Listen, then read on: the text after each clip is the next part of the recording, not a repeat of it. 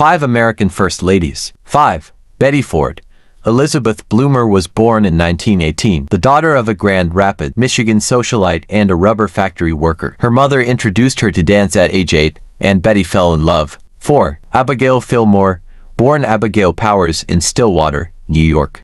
The 13th First Lady of the United States was also the last to be born in the 18th century. 3. Rosalynn Carter. Rosalynn Carter was born Eleanor Rosalynn Smith in Plains, Georgia in 1927. She was born to a modest family, and after her father's death, while she was in high school, she had to help her mother keep their family afloat by sewing dresses. 2. Frances Cleveland. Frances Cleveland was born Frances Clara Folsom in Buffalo, New York, in 1864 to Emma and Oscar Folsom. 1. Martha Washington. Martha Dandridge was born in 1731 at Chestnut Grove Plantation in New Kent County, Virginia.